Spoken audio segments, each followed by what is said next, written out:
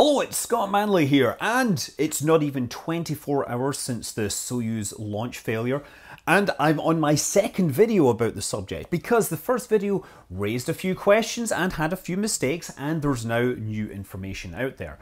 First of all, I want to talk about the Soyuz launch abort system. This is the escape system that brings the crew out, and there's two major components to this. There is the launch escape tower, and then there is the shroud which sits over the spacecraft. The Soyuz is made of three different parts. You've got the orbit module, the descent module where the crew sits, and then you've got the service module at the bottom. When the launch abort system fires on the ground, the first rockets that fire are in the tower, which pulls the shroud and the descent module and the orbit module off of the spacecraft.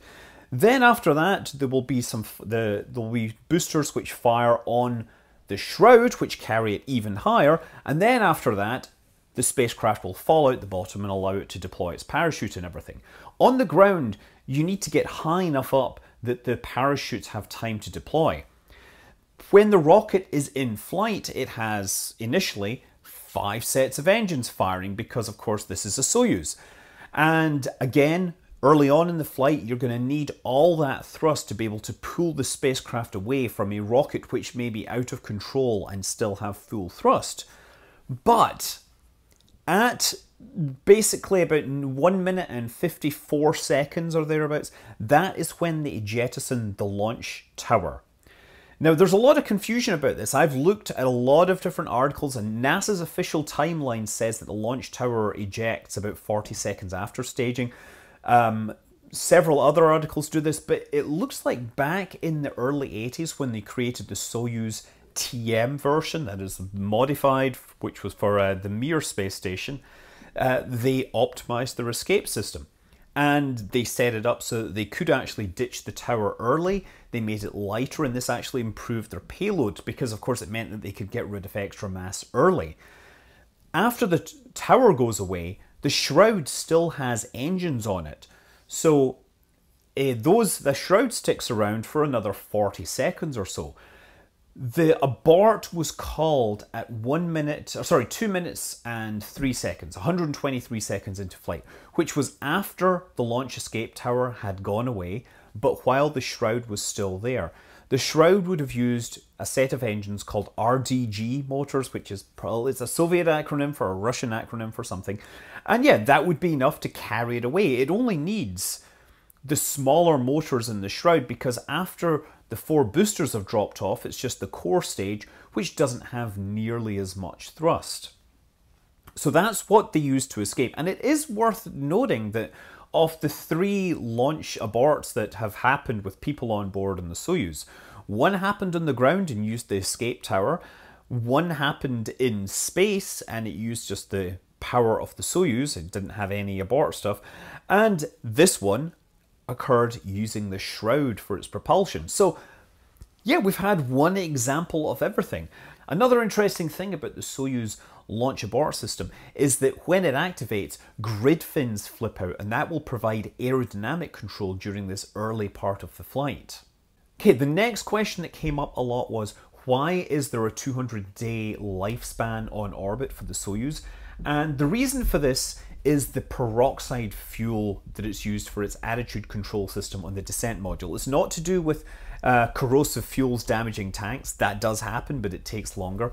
The peroxide is used as attitude control. What you do is you pump this stuff over a heated catalyst and it will decompose into oxygen and water. But peroxide just sitting around in a tank will naturally slowly decompose to water and oxygen over time. So as it sits there in orbit, it is slowly losing the fuel that it needs to control its attitude. Now, the peroxide attitude control system was initially controlled the entire spacecraft, but by this point, in modern Soyuz, it's just used for the descent module. The reason I think it's still used in the descent module is that there are people in there, and obviously oxygen and water are fine if you inhale it. There was an Apollo spacecraft which, coming down when it did a fuel dump of dinitrogen tetroxide and aerosine 50, it was sucked back in through the into the air, and the crew got a dose of it and were out of commission for a while. So obviously peroxide is slightly better from this point of view. The rest of the spacecraft will use hypergolic fuels, UDMH and nitrogen tetroxide. And that's what the main engines use. So that's what it uses for the rest of the system, but the descent module requires the peroxide for the landing. Now that being said, hypothetically, if the Soyuz was run well past its sell-by date, it could still perform a fully ballistic re-entry, which has happened by accident. Now, again, I've mentioned before, the ballistic re-entry is where the spacecraft is just going straight through the atmosphere with no attitude control. That means that it goes straight down. Its gravity and drag is the only thing that's affecting it. A regular re-entry is aerodynamic. They adjust the angle of the spacecraft so that the aerodynamic properties of the capsule will actually lift it up and keep it out higher up in the atmosphere so that the g-forces build up more slowly, and that will actually allow them more time to bleed off speeds. Therefore they can make the astronauts suffer less forces. Also, being able to fly it means you can keep it within your re-entry area more accurately. A ballistic re-entry, not so much the case. So yeah, 215 days because of peroxide fuel decomposition. Finally, I want to talk about some clues that have come out regarding the stage separation, and I'm going to need some props here to describe the Soyuz rocket, which is going to be this fine bottle of ground control that was very tasty, and we're going to imagine that this is one of the external strap-on boosters. Now, Korolev, in the 50s, he designed these things to come off, right? Now, in Kerbal Space Program, we would have like a single decoupler here, and it would generate some force, so the thing would go sideways. But of course, in the real world isn't quite as simple. Korolev's design was set up to provide, to minimize the amount of pyrotechnics that we'd need. And having a big pyrotechnic that pushed that away, that would be complicated. It would put forces on the side of the tank. So his solution was that the strap-on boosters have like a ball joint at the front, and it fits into a socket on the center booster. So the forces just run up. If you imagine my finger at the top, there is this ball joint there. When the engines fire, it's pushing up like this. At the bottom, this is where the tethers are, where the struts are. These have the explosive bolts. So during normal launch, these things are providing all their force through this ball joint.